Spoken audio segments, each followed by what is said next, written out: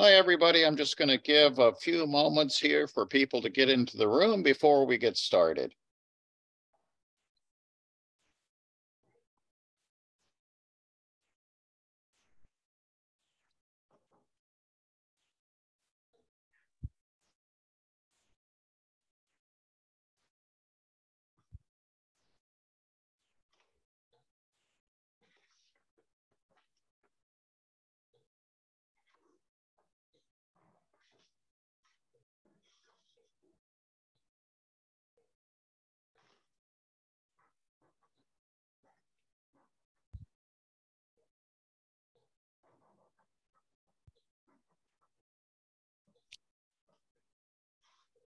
Well, good evening, everybody. I'm Reg Hoyt, and I want to welcome you all to our last One Health seminar of the semester. This is our 12th seminar this academic year, and we're ending it on a really high note. I'm going to forego some of our slides that we normally would show, but just for those of you who may be new, what is One Health? Well, it's a recognition that we're all sitting on this big blue marble that's on the slide right now, and that we're all engaging with each other, whether it's people with other people or whether it's with the environment, whether it's with plants and animals, and vice versa, and that we're all interdependent on each other.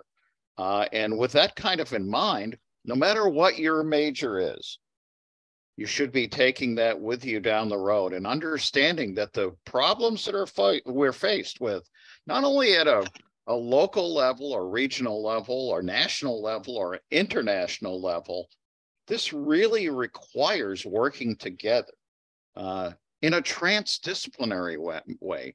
You know, for myself, I'm not young. And it took maybe quite a long time in my career before I started realizing that, you know, talking to somebody else who had a totally different point of view moved us a lot further on a problem solution than we might have got there on our own. And so that's what One Health is all about. And our speaker this evening, I've got to say, is the living embodiment of One Health. And we are incredibly lucky to have him with us tonight. And I'm going to read his introduction directly from the flyer because I don't think we should cut anything out of this. I think that he'll tell you a little bit about his career and his experiences, but this is really going to be a great way to end our One Health seminar series for not only this semester, but for the academic year. Please forgive me for reading, but originally from Canada, now residing in the United Kingdom, George Lueddeke, PhD, MED, Diploma, AVES, Honorable, is an education advisor in higher medical and One Health education and global lead of One Hope in association with national, regional, and global organizations.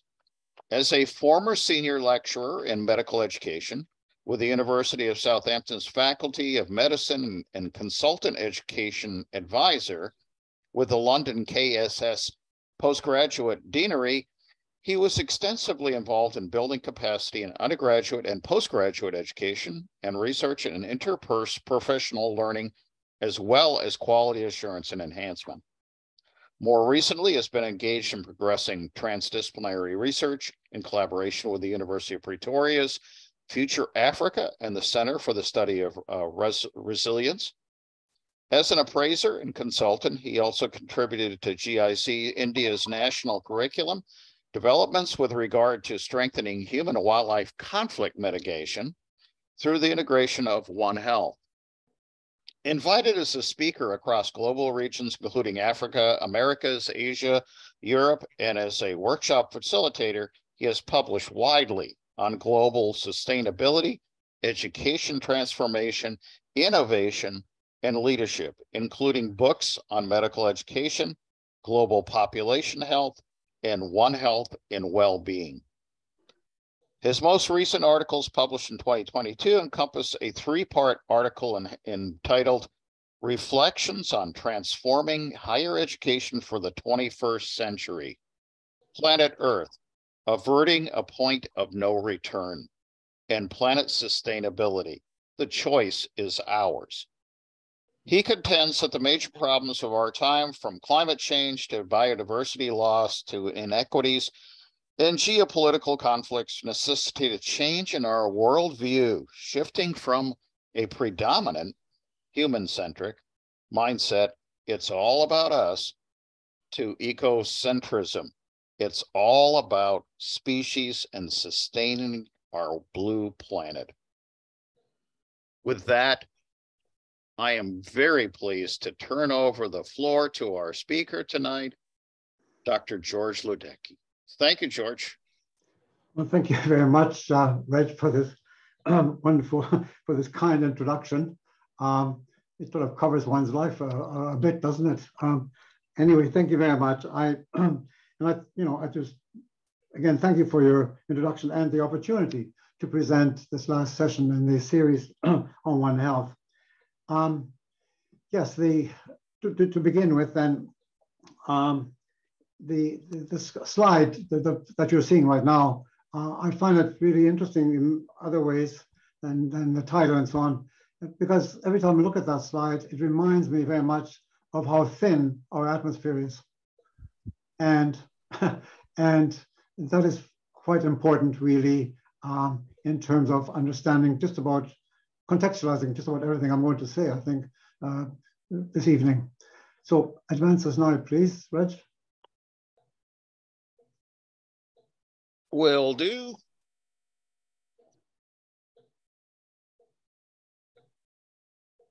Well, I'll try to. Let's see. There we go. Oh, so thank you very much. So the several themes, again, there's not a lot of time today, but there's several themes that I'd like to share with you. One is reflecting on the big picture as it impacts on each of us, risks, existential risks, how the One Health concept is evolving and why, the United Nations Sustainable Development Goals, several propositions for global sustainability, and then to share more information on, of course, on the program or the initiative called One Health for One Planet initiative, and also to say a few words about the Ecological University, along with leaving you with a few references. Each one of these titles, themes, as I'm sure you'll understand why, could take easily a week each just to get into the nuts and bolts of these things. But that's the overview, followed by some discussion. Excuse me. Advance the slide, please. Advance. Yes, so the first thing then is putting things in perspective. I think we're living in a very, complex, anxiety-producing, uncertain age. And it's very easily done that we forget where things sit in terms of our own evolution of the planet and of the animals on the planet, and in relation to where we are today and the future. Next slide, please. So this particular slide, summary, you can get the first title up, is about the Earth evolution. And it's a summary, really, very quickly, no time to spend. We don't have time to spend on each of these, but we just keep on going down. I'll just go back there, Reg. Yes, so, generally speaking, I think people agree we, excuse me, our universe started 13.7 billion years ago. Our Earth, maybe 4.5 billion years ago. Organisms, maybe 3.8 billion years ago. Multicellular cellular life, 2.8. First animals, 575 million years ago. Dinosaurs, 243 million years ago. Mammals, about 210.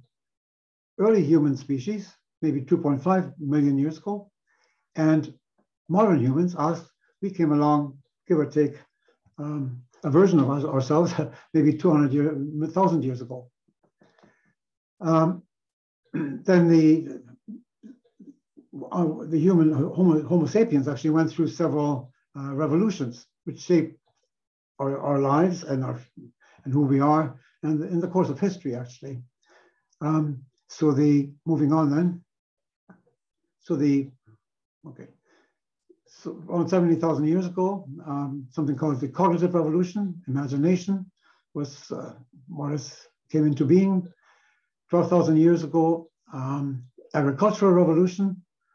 There were maybe only 4 million people on the planet. 500 years ago, scientific revolution, maybe 60 million people on the planet. 80 years ago, I used to be with a medical school here in Southampton. 80 years ago, I used to tell my students, when the first antibiotic came in, they all basically said in the beginning of their courses, maybe, 200-300 years ago. But then, of course, I had to correct them in 1935. Before that, we really couldn't address any infections. 2 billion people.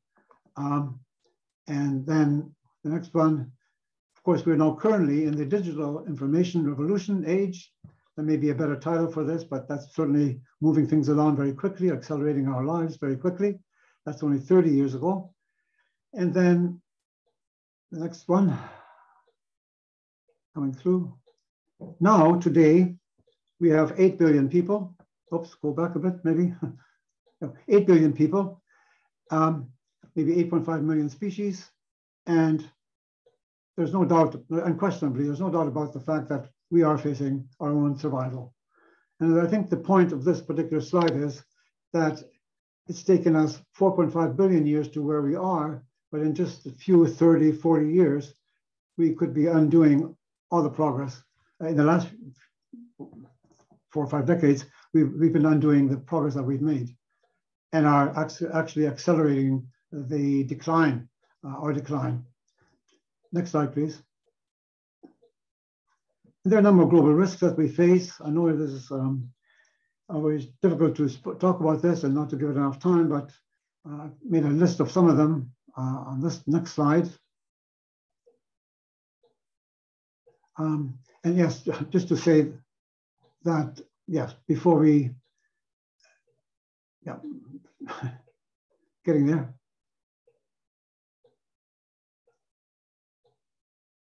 Yes, before speaking about the global risks, something that is really, I think, causing a lot of concern for all of us and across all the countries in the world, really, and it's really the society that we've produced today.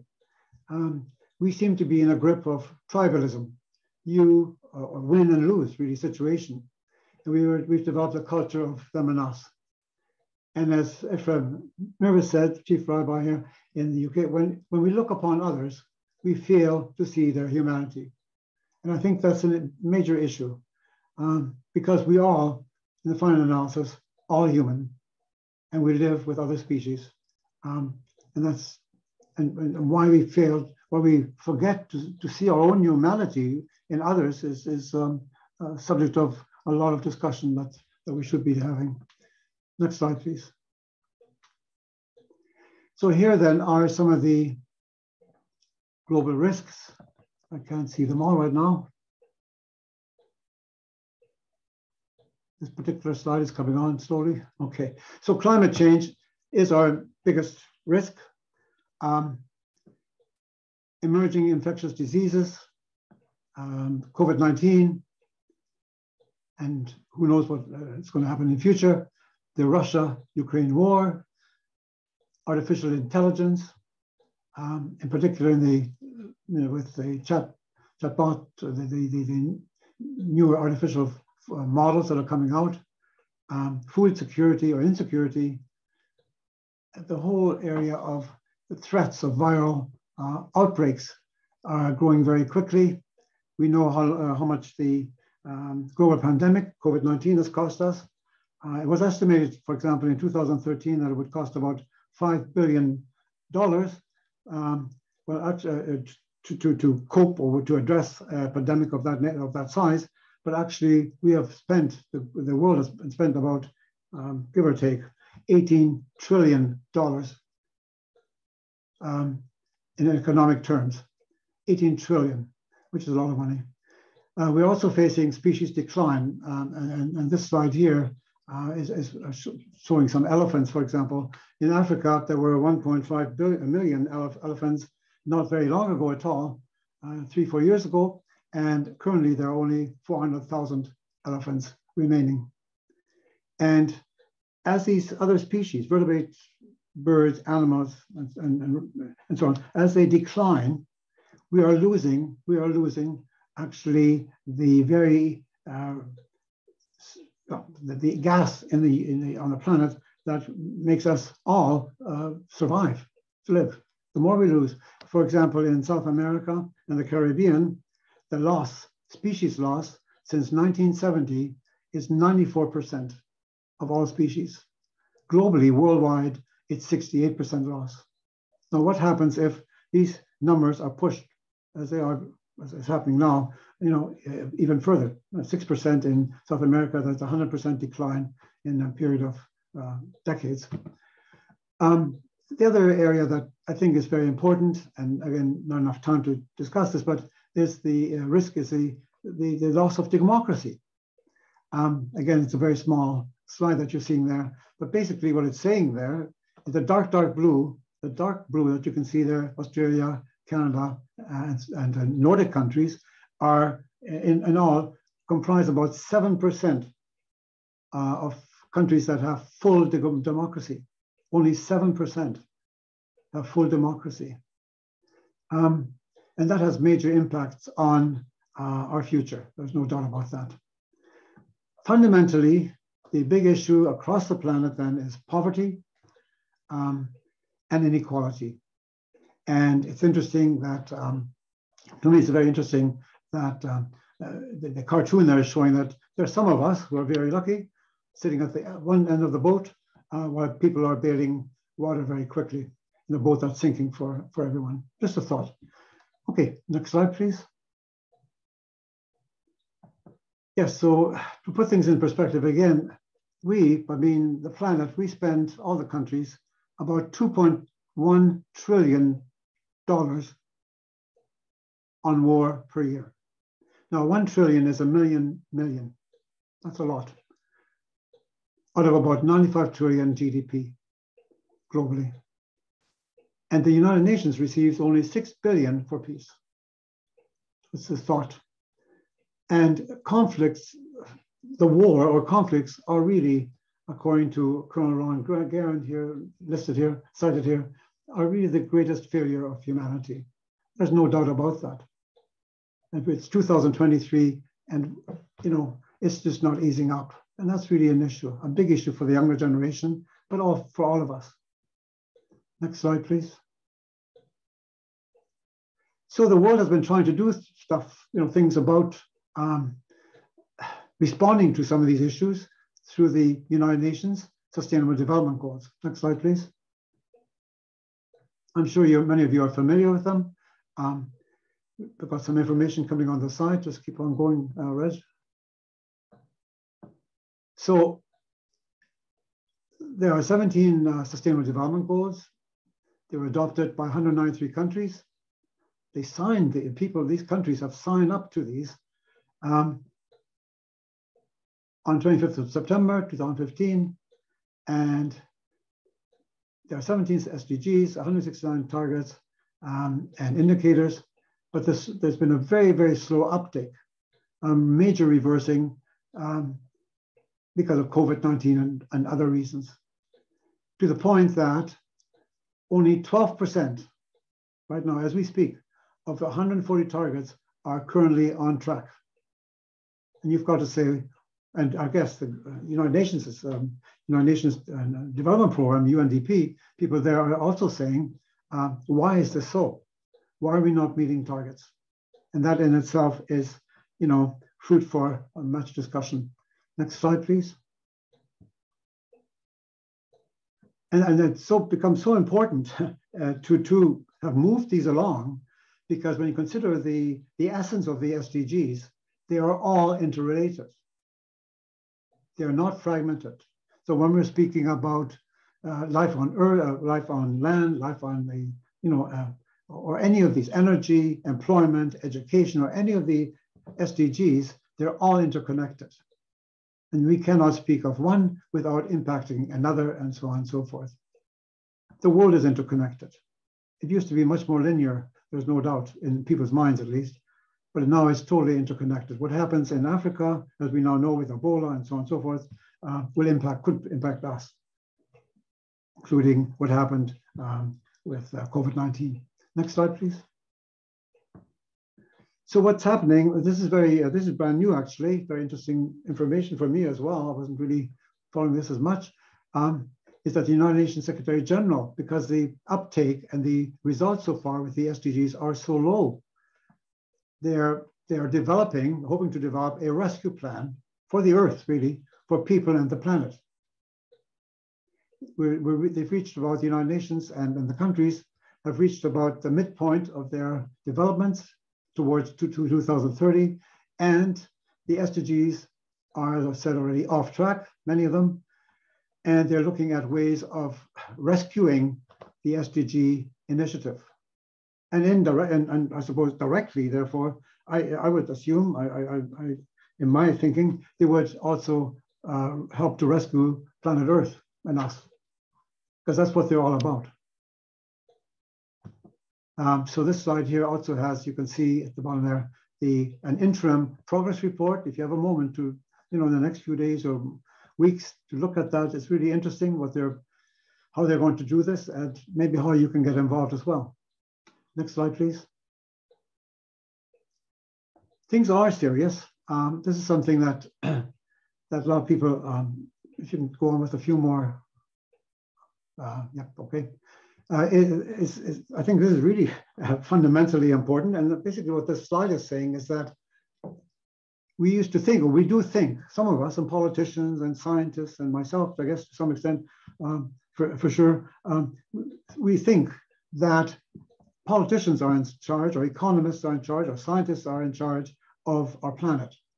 But what COVID-19 has really taught us, the wake-up call is really, no, we're no longer in charge of our planet. It's actually the biosphere.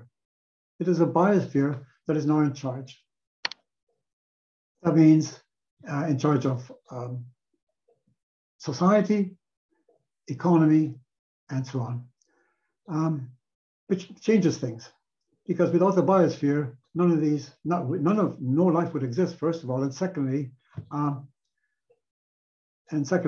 there's very little we can do at this point in time, simply because reversing the biosphere at this point in time, it's almost too late, as you probably can gather, given the carbon dioxide and methane gas and nitrous oxide and so on and so forth in the atmosphere.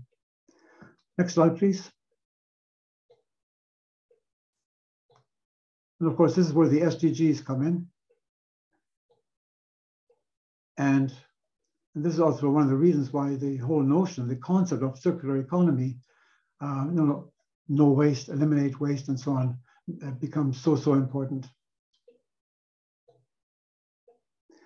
So if you look at the picture on the left, if you look at the beautiful landscape there, and you look at the picture on the left, you can see the part of the problem that we're facing, pollution in major cities, and so on and so forth.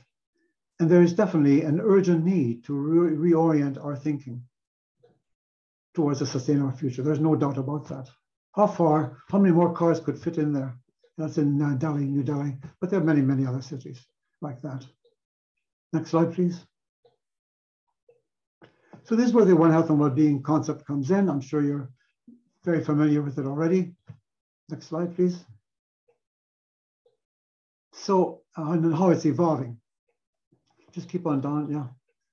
So as you all know, as we know, they say One Health is really not a new concept, goes right back to Hippocrates in the 5th century BCE, before the current era, and so on and so forth, and so on and so forth. But it's the first time that civilization has had to face the issues that we're facing.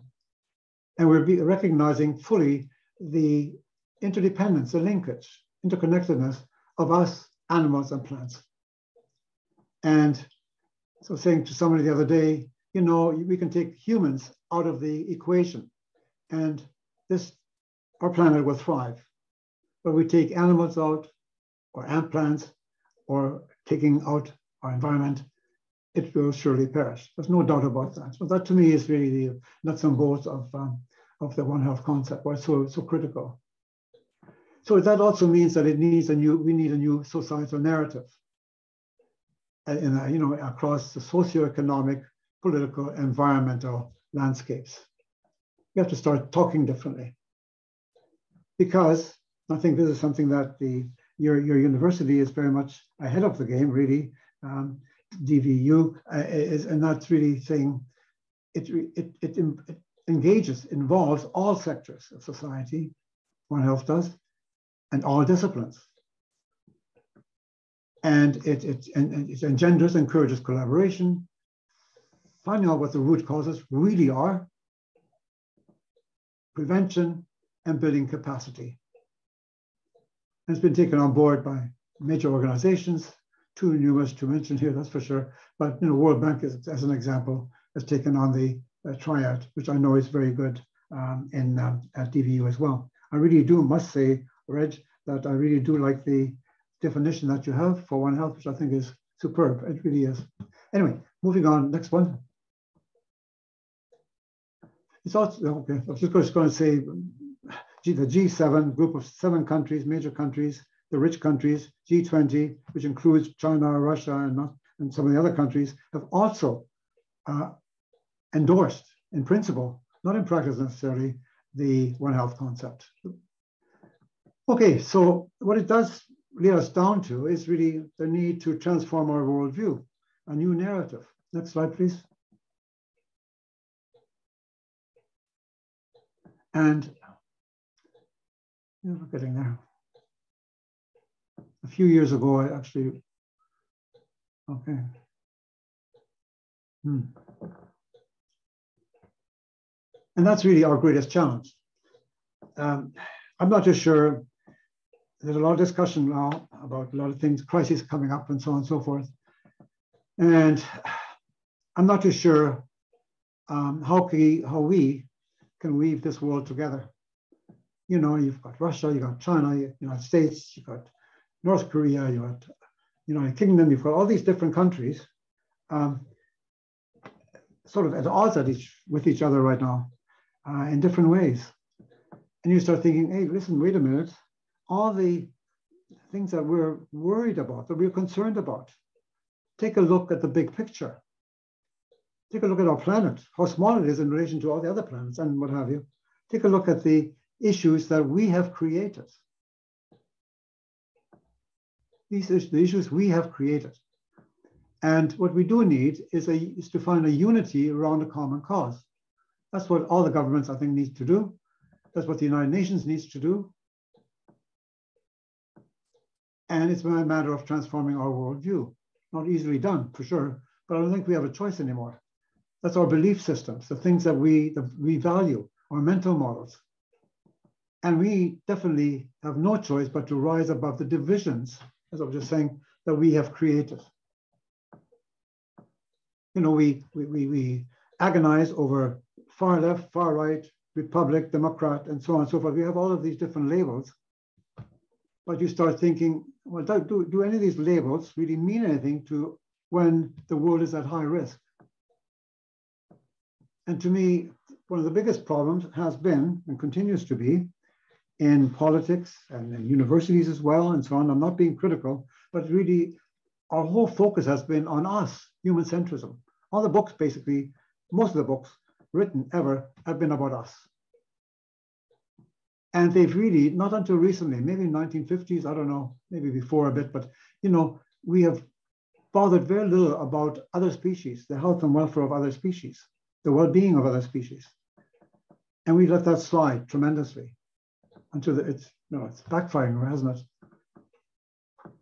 So if there's one cause around which all governments, including the United Nations and other governments, need to start thinking more about is how can we ensure our needs are compatible with the needs of our ecosystems. And I think that's the key, really, that is the key. How do you then, the question of course is, how do you convince those people who don't have time for this type of thinking? Well, I think, I'm not sure. I think probably at election time, there are a lot of countries where you don't have elections, so I don't know how you do it there as much, but it's really sending a message to politicians, I think was probably the first, one of the most important messages. Because the scientists, the IPCC at the United Nations and so on, the climate change people, they are very much on side. They're 100% concerned as well. But their messages sometimes are not getting through, because politicians very often have to think, or do think, short term. How do I get elected again, and so on and so forth. And I think we've got to get away from that. That's a luxury for another time. Next slide, please. So in the book that you see there, written about 2-3 years ago, there are 10, I'm not going to bore you with all these, but 10 propositions for global sustainability. And what I had in mind there is really to talk about technology, talk about, nature, the importance of nature. We're all part of nature, and talk about education and so on, and learning and so on. And proposition 7 is, I think, key, because it says basically that the unifying one health and one well-being concept should become, or could become, the cornerstone of our education systems and societal institutions.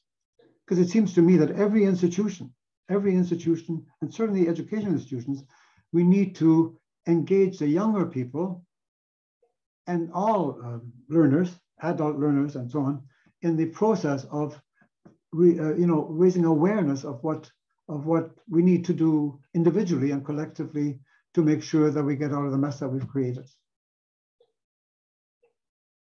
Next slide, please. So it's about learning for sustainability. Next slide, please. And this is where the One Health and Wellbeing concept initiative comes in. So the idea is, the main aim is to mobilize society. It's a very ambitious, I realize it's a very ambitious aim, very hard to move things along, especially in the context in which we're living, but to mobilize society to adopt the One Health and Wellbeing concept. Now, I prefer, you don't have to, of course, I have added the term well-being to One Health. Because if basically, when I've gone to speaking at different places and so on, you say, what does, you start by saying, what does One Health mean to you? And people usually say, well, it's, I understand One Health. It's about physical health, your mental health, and so on, and so on. But when you start thinking, it's beyond that. It's a well-being of not only us, but all other species. And the well-being, of other species is equally important. And it's about the United Nations Sustainable Development Goals, which is really about the strategy to get us there, to get us to a point where we have saved the planet, actually, saved ourselves. Next, a few words there, Reg. So underpinning, again, no time for this, but underpinning the concept, One Health and Wellbeing concept, or just use the word One Health if you want, are a number of values and principles. For example, the first one, and the sources are behind there. Have a look if you have a chance sometime. The interdependence of our life. We've talked about that. There's the Earth Charter, which I wish we had more time to talk about, which came out in the early 1996, actually, which I think is very important, which is the showing compassion for the sanctity of all life. And I know that DVU is very much involved with animal health and so on. But it's really the Earth Charter and the principles are really supporting DVU and other organizations and other institutions. It's about the compassion for the sanctity of all life. And then the United Nations SDGs, which argue for a more just, sustainable, and peaceful world. And finally, just last December, the One Health high-level expert panel, United Nations and so on, are arguing for a very good definition as well, multiple sectors, disciplines, and communities at varying levels of society working towards the One Health concept. Next slide, please. So it's about cultivating an active care for the world and for with whom we share it. So the One Health, One Hope is a short form for it. the idea is really to engage groups, planners in 6 regions of the planet. That's the Americas, that's Europe, that's Africa, that's Asia, Southeast Asia, and Oceania, which Australia, and the Pacific Islands, and New Zealand. And to, yes, next slide, please. So what we're doing right now, and have been doing for several years, it's been very tough because of the pandemic and so many other things happening in the world, is engaging in consultations with each of across these regions, with a view to building regional consortia of universities, led by universities and working groups towards meeting the aim of One Hope, raising awareness, regional partners, sustainable development, goal priorities, learning opportunities for people, public policy, transdisciplinary research, funding, of course, is very important, and eventually to establish an international advisory forum. So that's sort of the gist of it, of what we're trying to do. So 2022, 2024, we're looking for universities in these across some of these regions, as we're speaking in Europe, in the United States, in Canada, different places, in India, who would like to get involved in discussing how we might move the One Hope concept, One Hope initiative ahead. So we're open-minded. If DVU wants to get involved, by all means, do so. Next slide, please. Next slide. So the capacity development for sustainable future, and this is very much related to education and research, where I think, again, who am I, but where my thoughts have taken me over the years. If one were to ask me, for example, how would you see education change this century or the next 10 years or so, I would say, well, I would like to see education, all levels, shifting from, I think many of these universities are already doing that, and schools and high schools and so on, from knowledge fragmentation to integrative learning across discipline. I was really pleased to hear Reg talk about experiential learning and the importance of that. Absolutely. But by and large, if I look at the curriculum here in the United Kingdom, where I reside now, or in Canada and wherever, we're still fragmenting a lot of things. It's math, and you have to, students, this is math, this is geography, this is history, blah, blah, blah, blah. Well, the world is no longer fragmentation. We can't fragment it like that anymore. We've got to interrelate somehow. Integrative learning. In terms of research, it's the same thing to a large extent. We need to pay equal attention. I think there's the biggest change, though, to health of ecosystems, animals, and humans. And that's equal attention, not only theoretically or in knowledge base, but in funding. Again, the United Nations gets 6 billion for peace. Animal health gets about 3 million. And, and so on and so forth. The money is not there.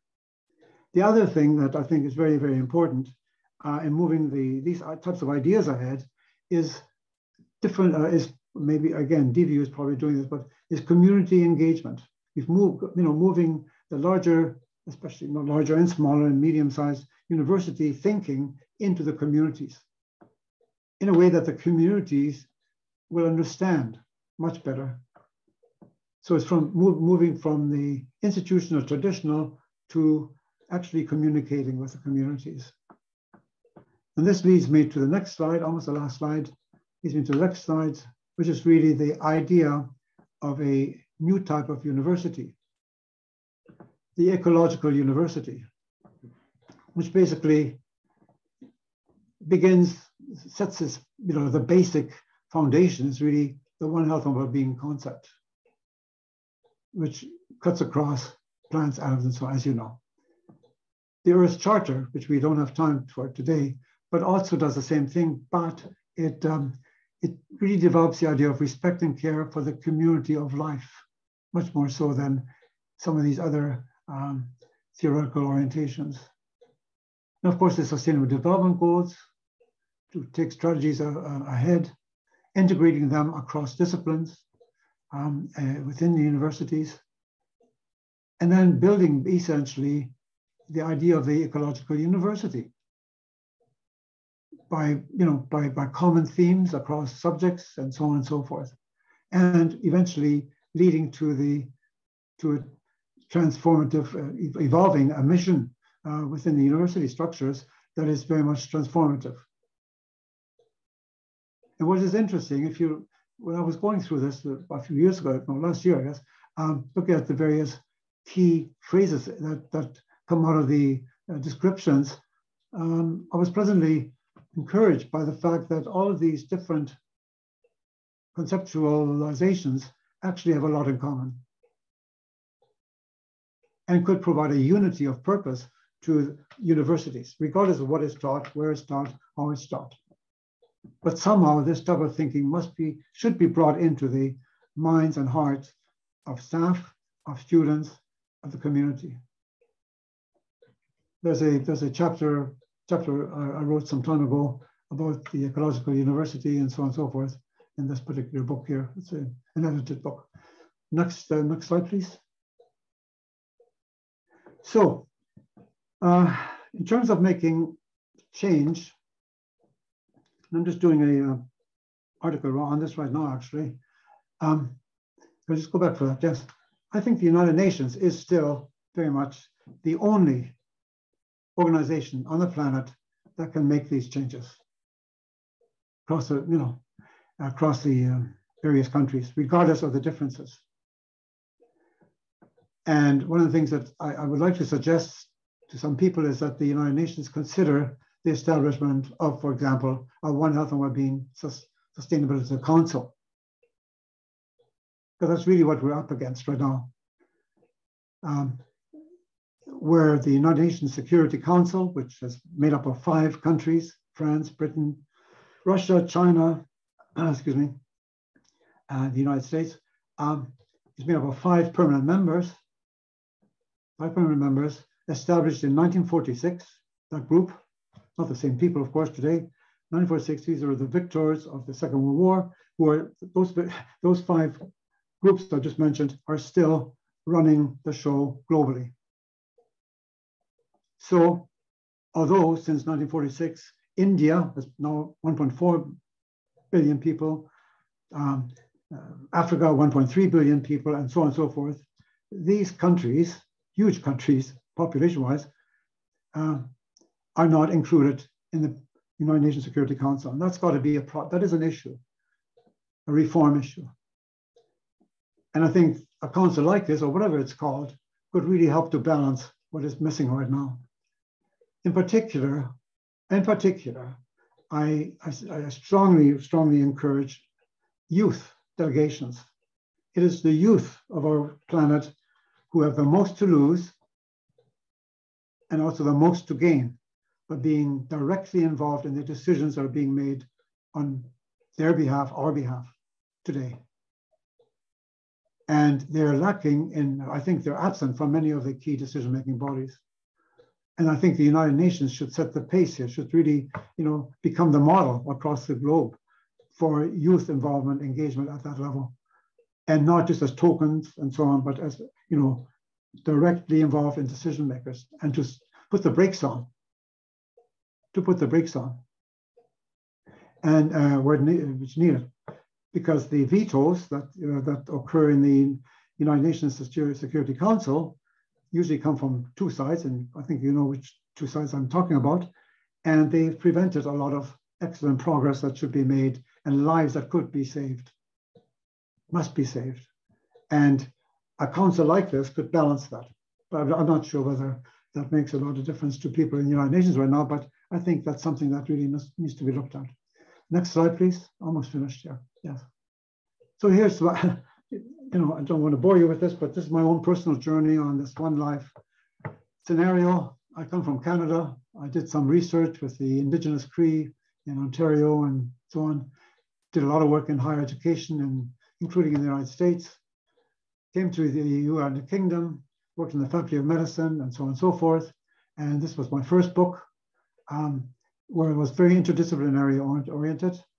That led me to public health, multidisciplinary oriented, actually a very thick book actually, which led me to this book here on survival and health on planet and future.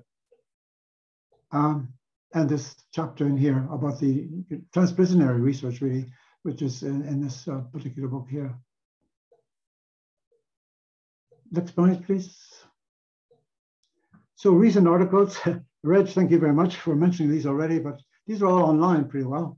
There's just, the first one, I'm not going to read them out now. The second one, and there's one coming out in May, which is called Time for Planet Reset. I really think, I'm sorry to say it this way, but I really think, given the times we're experiencing right now, that really we don't have a heck of a lot of time to lose for decision makers. And I'm talking about both sides of communism and autocracies and what have you, to get together and to say, how can we continue like this? We can't continue like this. What do we need to do to reset it? And what kind of future? I think that's the key question. What kind of future the civilization, do we want? And who's going to guide us to that future?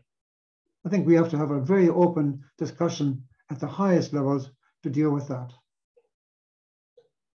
And the other, other articles written earlier in 2022, if you have time, these are all online again.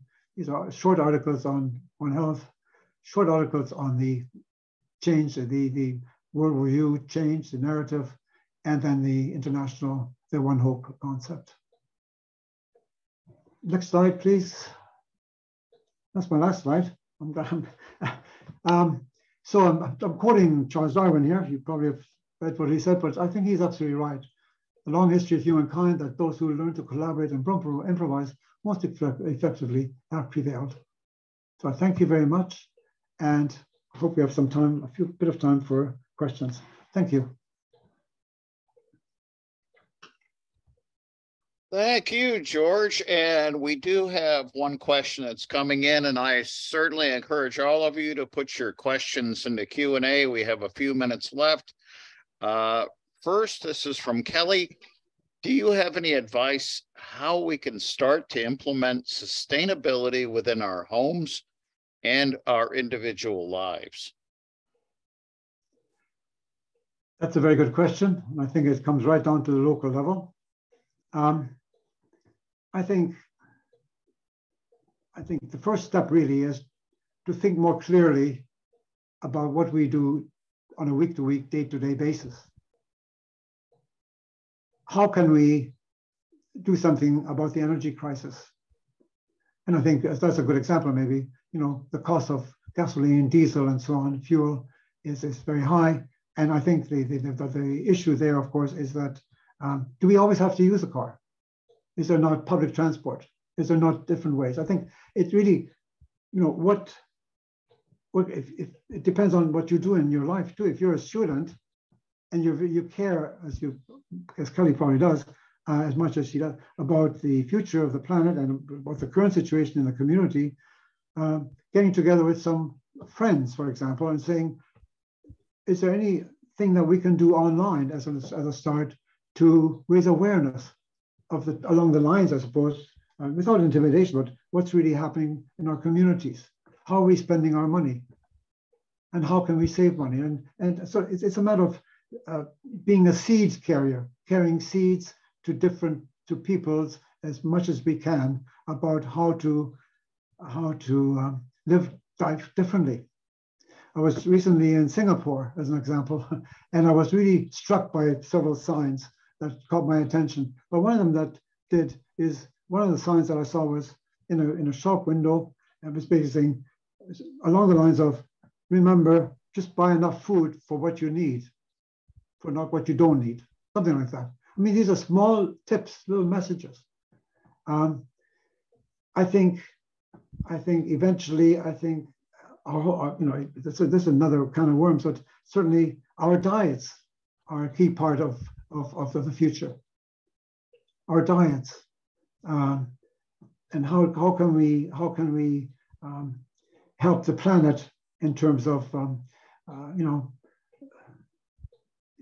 in terms of shifting our diets towards keeping what we've got that we really enjoy, but also keeping looking at different options, plant-based diets and so on and so forth.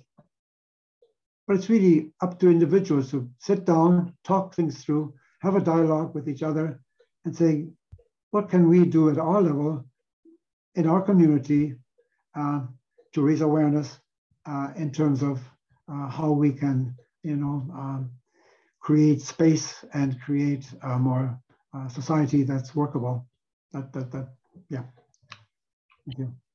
So from Anonymous, we have, how can we go about having discussions with people claiming that climate change is a conspiracy and fake? Well, yeah, that's,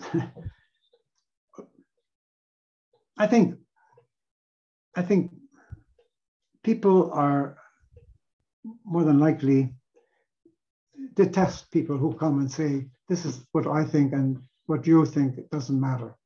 I think we have to meet people at the level, if you will, that they're at, not at the level we wish they were at.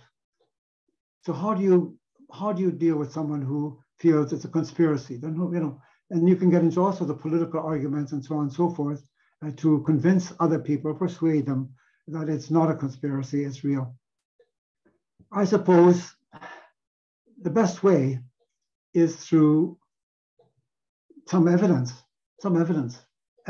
which is, I mean, you don't have to, in the United States, we don't, in the United States and different parts of the world, we do not have to look far about seeing a shift in the in the intensity of storms, of tornadoes, and the damage and so on. We don't have to look far, or maybe we do. So we need to raise awareness with each other as what's happening in Ethiopia, Somalia, in the African countries. I think examples and a discussion, a dialogue, where, I mean, who conspires? The question is, who conspires in the first place, and why do they do that? So, and I think social media has a lot to do with that. I think the movie Don't Look Up, which you may have seen, DiCaprio and so on, it's really worthwhile watching. In fact, one of the articles that I wrote not too long ago started with that particular movie, a segment of that movie. And at the end, the last scene of the movie was, I think, DiCaprio sitting around the table, and the asteroid is coming towards Earth, going to annihilate everyone, and everyone knows what's going to happen in the movie, of course. And DiCaprio said something like, you know what?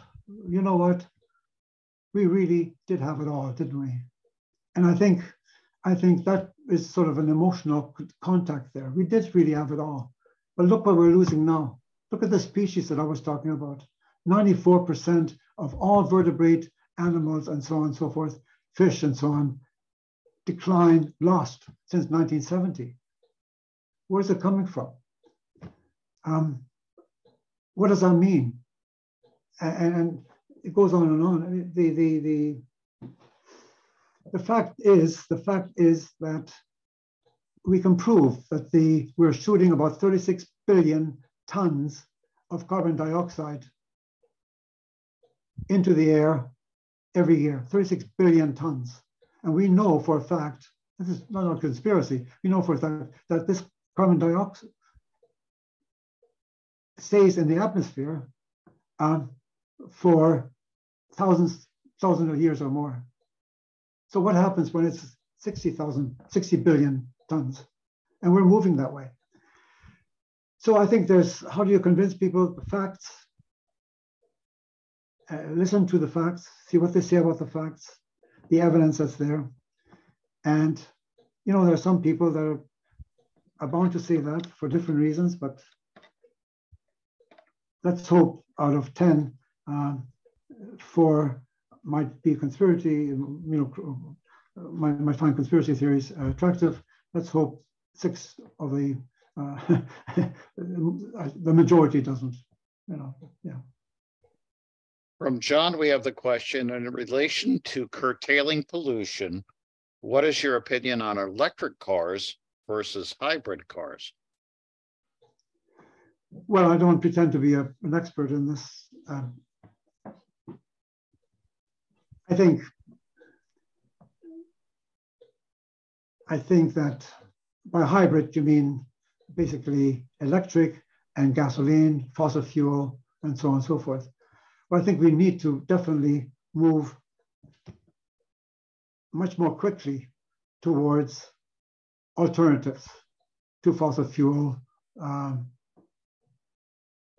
for using gas or diesel or whatever in all of our cars. I think currently, my own view on that is that currently the prediction is I guess the recommendation is that by 2040 we would get rid of fossil fuels for cars. There's even 2050. I think, just judging by what the IPCC is saying and so on, I think 2040 is too late. It is too late. You saw that picture maybe, you know, in New Delhi, the cars and so on. Well, it's not only what, it's what pollution is doing right now. We're losing about 7 million people per year because of pollution, young children in Africa and so on, in India and so on.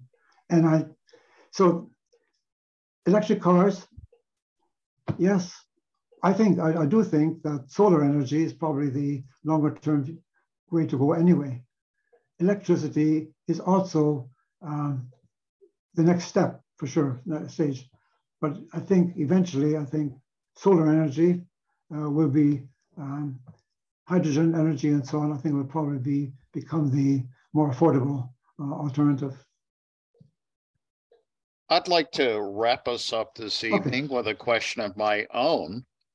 First, I'd like to start out with saying, George, in your career, in all of your writings, I'd like to say that you've had a major impact on me. And I've read several of your articles and books, and that has certainly helped to formulate my ideas about One Health and bring together my experiences into something that's a bit more focused and the recognition of bringing everyone into the fold of One Health or One Hope, and that you know, it's a very difficult question. Looking at in the past, we were able to address CFCs on a global level. We as people everywhere, we recognized the damage and the risk that we were facing from continuing as same as usual, and we did something. It seems to me that we're faced with even greater challenges now, where we're sitting on the precipice of a number of planetary boundaries. We don't know when we will see the collapse of any number of systems. I would argue that, looking at the needs of people should include the needs of ecosystems. I would say the needs of the ecosystem is our only hope. If we don't address the needs of the ecosystem, we ourselves will not survive either. So that question of what it is that's going to bring us all together. It seems to me that the IPCC's report, the latest report, they are getting very, very upset with the lack of action. You were talking about the emergency plan for the planet. What do you think is going to be the tipping point for action? Well, I think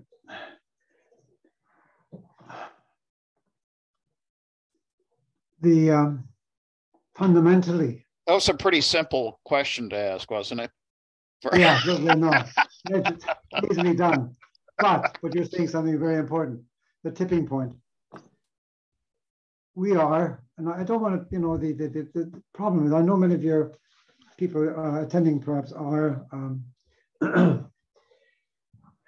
want a life that's happy, cheerful, optimism, and so on. And so do I. I have a big family and so on. I want my children and so on and so forth to be the same. I want to be the same. But because of these books I've written and this and this and this and countries I've gone to, I have not become a pessimist by any means. I've become more cautious about my optimism, that's for sure. However, having said that, I must conclude, as I'm speaking to you right now and to some of the folks there, that this planet and us, we're to blame, human beings. We have global system failure. The systems are not working. Even, take any system. I mean, in the United Kingdom right now, I'm not being the United Kingdom, our parliamentary system is not working as well. The United States is not working as well. So the systems, generally speaking, are not working. The climate systems are not working the way they should. We shouldn't have as much pollution and so on.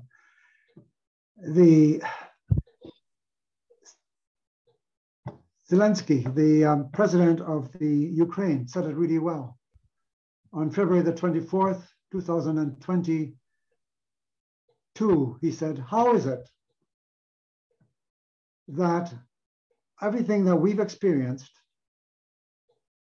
wars, are repeating themselves once again in 2022? How is it that we're allowing that? And how is it, and this is my own personal view, and it's in my articles too, because I was thinking about that as well. How is it that so few people on this planet can take me hostage and you hostage from our future? How is it that a system allows that? How is it that the United Nations, President of the United Nations United Security Council last month, right, for the month, was directly from Russia? He was a president for a month, which is fine. But somehow, where are the checks and balances here? And Zelensky's the president of Ukraine is absolutely right. How is it that's possible? Where's the failure here? Where's the failure systems? And climate change is so important. And I'm thinking, COP, I'm not sure of how much time you've given to any of this, but COP 26, I was there in Glasgow. COP 27, I wasn't there, but I listened very earnestly. There were 45,000 people who attended COP 27 in Egypt. How is it that after 2 weeks of 45,000 people attending and many lobbyists and many governments there, Arab Republic and all the UAE and others, how is it that on the last day, the last few minutes, 3 countries, I'm not going to mention them now, but 3 countries took out a big sentence in the document that was finally released saying we do not support the elimination of fossil fuels. Not now or maybe never. How is it? So the systems are really not working too well. And I'm thinking now, as you're saying, what will change the system? Well, I think, first off, without getting into details now, but is the United Nations Security Council has to change, number one. Number two, we've got to get social media in the United States, all over the world really, in the democratic countries especially, involved much more in a trust relationship. I'm again getting specifics here. We've got to get teachers in schools, academics in universities, give them a forum to talk, to discuss much more, to create awareness. And the more I think of it, if I think back 1,000 years or more, at least to the 12th century, when the first universities, Cambridge, Oxford, Bologna came to be, the rise of the capacity of the universities to lead society out of misery has not always, but has been excellent over the, if you look at the overall things, whether it's, going from the ancient Greeks to more modern thinking in the 13th, 14th century to, to today, scientific thought and so on and so forth. Well, now we do need the universities. There are 28,000. I'm going to go back up a bit. There are over 300 million students in universities right now, over 300 million. There are about 15,000 universities on the planet. There are about 17,000 academics. I think that capacity building, that people there working closely with the United Nations, for example, together could lead us out of the mess to a large extent that we're in. There's no other organization right now except the university system, which has this global outreach, which has the passion, the research capacity, and the young people to move us ahead. I think that talk about a movement, it's not just the One Health concept, it's a movement like the young people at DVU and others to say, yes, this is important. We're going to take One Health forward and make people aware that, yes, yes, this planet will be okay without us, but we can't continue to mess it up. And I think it's the younger voice that we like to hear on radio, on TV, and so on and so forth, podcasts and so on. So it's system failure. It's system failure. And I think the examples, computers, high technology, artificial intelligence, another example of potential system failure. We know, I don't know how many of your students have read this or you've read this, but Yuval Harari, he wrote The Sapiens, he wrote Homo Deus, and he wrote Homo Deus. And in Homo Deus, he's a professor from Israel, University of Israel, and a very clever thinker, a very clear thinker. He understands a lot of what many of us don't understand, I think.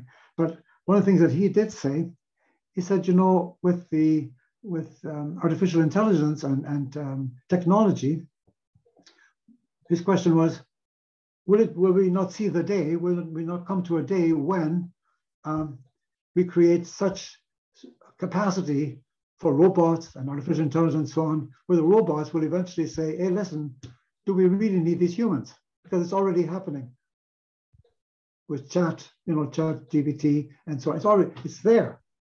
Then we have all these Google and so on saying, yes, we're very concerned about this and so on and so forth. And 2 months later, Elon Musk says, I'm in it. I'm in the game now. I'm playing it as well. So it seems to me there's a system there that that Harari talks about that is gradually nurturing us to adopt technology, and we're going to lose potentially creativity. I see it in my own family, with the use of mobile phones and so on. I can see the individuals and young people being taken over. I'm being taken over by the technology that, and it's not so much, what do you think about? It's about yes or no. What do you think? Yes, I don't know. It's about the way the computers work, So I think, and then of course the school systems, and I'm getting off talk just a bit, but the school systems in the UK have ditched to a large extent the humanities, music, art, and so on, animals, understanding of what this world, and ditch that and replace it with extra classes in computer technology and what have you. Sports, down. I mean, so these are the very things that make us human. And I think, again, these types of things have to be discussed, dialogue, and so on. And people have to be very honest about how they really feel. The answer is not only technology, it's part of the answer, but certainly So it's about fixing systems. Now, your question is right on. How do we do? I think we have to raise awareness, Reg, and listen to others, write articles.